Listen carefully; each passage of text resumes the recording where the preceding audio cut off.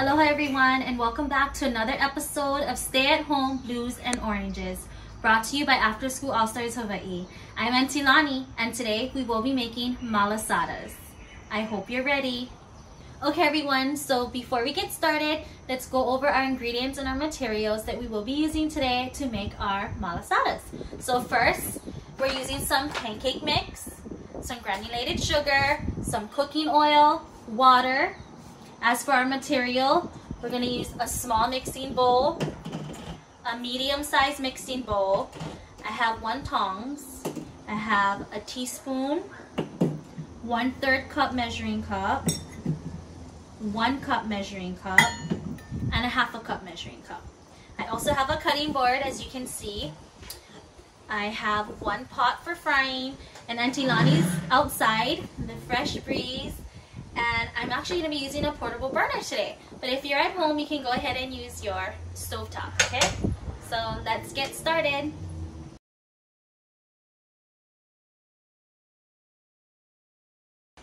Okay everyone, so very important, make sure you wash your hands before you start mixing all your ingredients. Aunty Lani had done so off camera. I can't stress to you how important it is, especially right now, to make sure you're properly washing your hands, okay? So go ahead and wash your hands and come back, and then we can get started. Okay everyone, so now that we properly washed our hands, let's go ahead and start mixing our malasada batter. So we'll go ahead and take the pancake mix here, just like this. We're also gonna be using our large mixing bowl and our 1 cup measuring cup. Go ahead and measure 1 full cup of pancake mix, okay? So Aunty Lani is gonna do 1 full cup. Just a little tip, you can use any type of pancake mix you have on hand or in your house. Bisquick is really great as well. Aunty Lani's just using this pancake mix because this is what I have. So 1 full cup of pancake mix right into your bowl, just like that, okay? We move on to the next step. Okay everyone, so the next step, we'll be adding our water. So Aunty Lani is using my 1/3 cup measuring cup here. As you can see, I'm gonna open my water. So 1 full cup of 1/3 measuring cup, right into your bowl, just like that. Okay, so Aunty Lani dislike washing dishes, but you know what? It's part of cooking. So I'm just gonna go ahead and use my measuring cup to mix, so that eliminates a mixing spoon for Aunty to wash later. So I'm just gonna go ahead and take my measuring cup. As you can see, here's my mixture in the bowl. I'm just gonna mix it up. You can see, okay? So you might have to add more water, and that's fine. Just remember, when we're making malasadas, we want more of a thick consistency versus when we're making pancakes, it's more on a thinner side, okay? So if you come, you can see, look how it's coming together. So it looks like I can add a little more water. So from here, you can start using your teaspoon. We can go ahead and add about 3 teaspoons of additional water, okay? So after adding 3 teaspoons of water, this is what my batter looks like. I want our batter to be a little bit more runny. So I'm gonna go ahead and add another 3 teaspoons of water. It's up to you. You choose your consistency. So 1, 2, and 3, and go ahead and mix that as well. So after Aunty Lani added 3 additional teaspoons to my mixture, this is what I came out with. Exactly how I want it. If you were to scoop it up, see how nice and thick it is? That's what I want. This is the consistency that we're looking for, okay? So just like that. So your batter should look like this. Okay, we'll set that aside and we'll get started on heating our oil on the stovetop. Okay everyone, so now that we have our malasada batter mixed and set aside, let's go ahead and heat our oil over our stove. So Aunty Lani's outside enjoying the fresh air, so I'm using a portable burner. As you can see, you're at home, so you'll be using your stovetop. So please, please, please be extra careful when lighting your stovetop. It's very hot, it's a hot surface, so be careful. And you will need your pot. So let's go ahead and place our pot on our burner or our stove top. Aunty Lani's gonna go ahead and turn my burner on, just like that. I'm gonna go ahead and add my oil. You're gonna use about 1 cup of oil, okay? Let me just show you how it's gonna look. Oops, excuse me. So we're gonna go ahead and, I don't know if you can see this after. I'm gonna just show you. You see? So it's about halfway, my pot is about halfway full of oil, okay? Or filled with oil. So I'm gonna go ahead and place it on my fire, and we're gonna go ahead and let that heat up.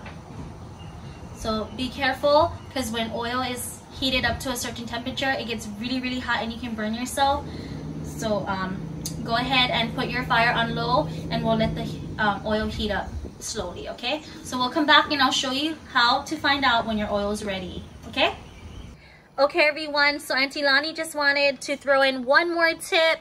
You can also add vanilla extract to your malasada mix, okay?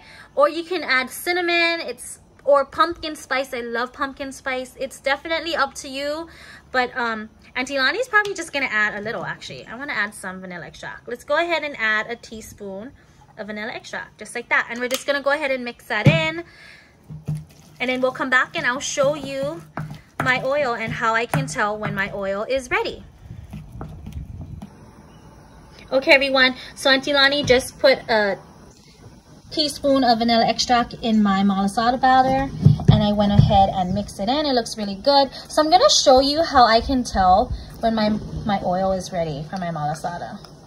It's gonna take a little, as you can see here. Here's my oil. I already can tell it's ready, but I want to show you. So you can go ahead and place this in. You see how it's sizzling? It's ready. So we're gonna go ahead and get our malasada in there. I'm actually just gonna turn my fire down just a little.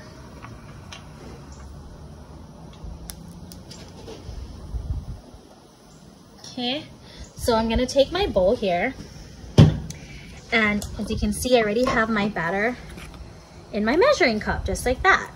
Aunty Lani, I told you, is a person of less dishes, so I'm improvising. I'm just gonna use my measuring cup to drop my dough into my oil. Another tip, you can also use ice cream scooper, or a cookie scooper would be awesome as well. So just gonna go ahead and drop that in. Oh, it's a nice, the oil is perfect. It's starting to bubble and sizzle. That's what you want. You're gonna go ahead and let your malasada cook on low heat for about a minute, and then we'll come back, okay?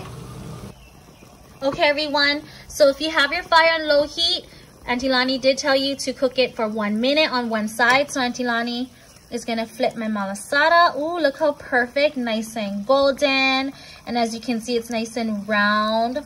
So we're gonna go ahead and let this cook on the opposite side for another minute. And we're using our tongs, as you can see, to flip our malasada. And please be extra careful, because the oil is super hot. You do not wanna get burned.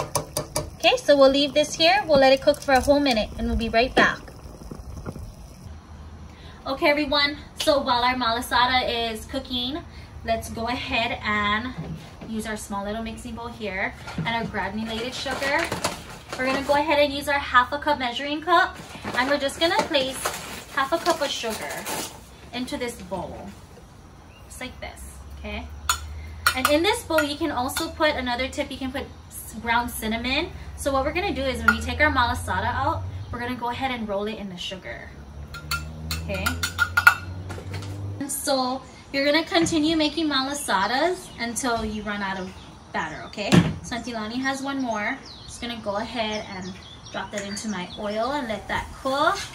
Ooh, nice and sizzling. Okay. And make sure your fire is on low so it can cook evenly. Okay, so let that cook. And in the meantime, we're gonna go ahead and let our first malasada cool down. Okay everyone, so I'm gonna jump into my taste test.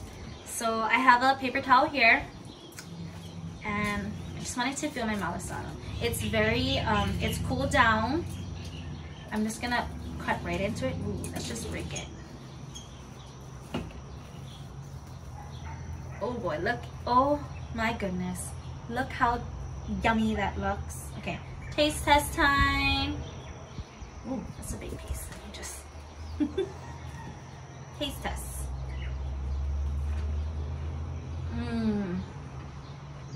That is a malasada, all right. It's really good. Nice and crunchy on the outside, warm and fluffy and dense on the inside, and that sugar on the outside. Oh my goodness. Remember, I told you if you wanted to, in your sugar mixture, you can go ahead and add cinnamon. Sugar and cinnamon, roll your malasada in there. It's so yummy. Okay guys, I gotta say, this is really, really good. I hope you guys enjoy it as much as Aunty Lani is right now. I just wanted to ask you a question. Do you guys know where malasadas originated from? If you do, you can go ahead and comment that answer in the comment box below, but I'm gonna tell you anyways. So malasadas are originated from the Portuguese culture. So it's basically a fried donut, and it's really yummy. It's usually made with flour, sugar, and yeast. Aunty Lani's cheating today. I'm using pancake mix. Who would have thought? Pancake mix, so easy. You just add water. You can spruce it up and add some vanilla extract, some cinnamon, and make it your own. And it's so yummy, easy to make.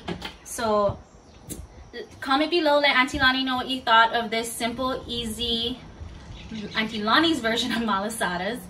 And until I see you next time, be safe, take care, aloha.